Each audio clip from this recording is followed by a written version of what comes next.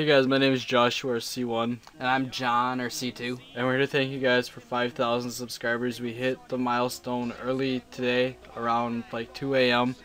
And we also hit 125,000 video views. And to celebrate, we're going to be doing a giveaway / halfway tutorial on how to work our layer text Lightroom and what you can do with it.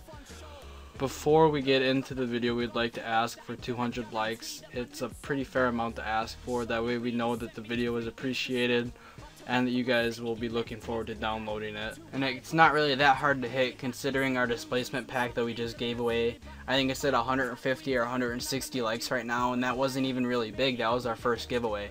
So 200 likes, we should be able to smash that on this.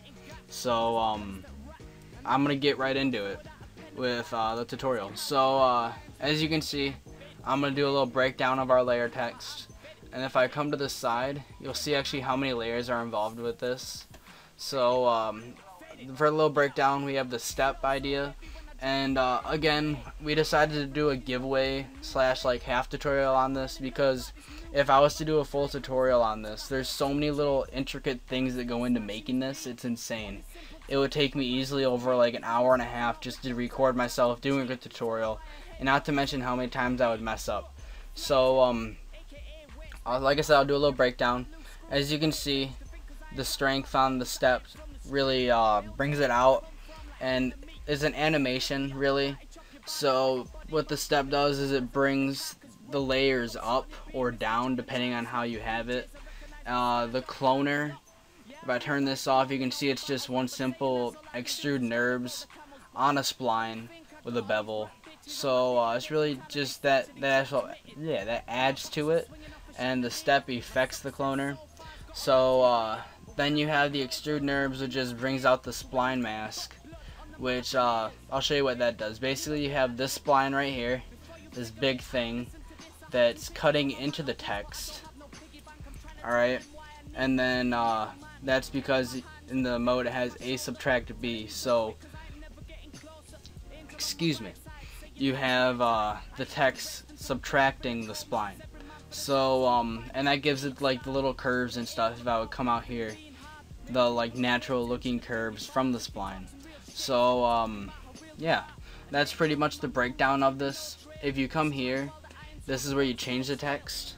And I'll have Josh type something in, or you can change the font. Or if I wanted to put Composited or C1, you see that's where you change that it'll change, and you can move it around. It'll actually change the way that the object is affected by the step and how many lines you can get through it.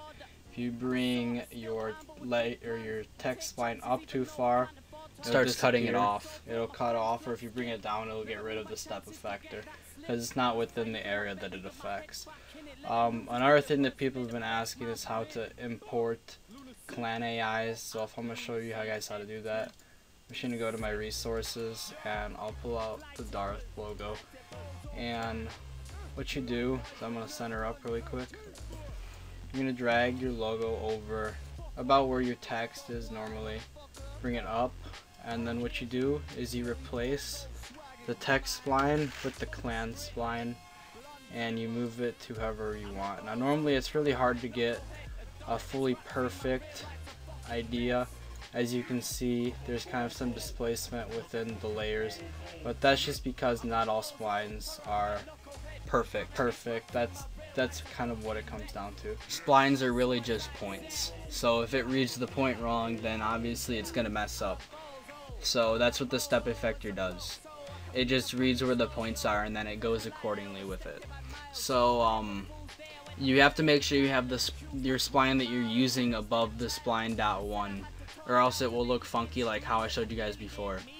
And yeah, I mean that's really it. I really want to see what people can come up with using this. I know we've gotten our use out of it, and that's why we're passing it on to you guys. And expect more tutorials in the future. On New Year's, we're going to be having or sometime around New Year's, we'll be doing a progression of all the works that we've used that have been used on channels.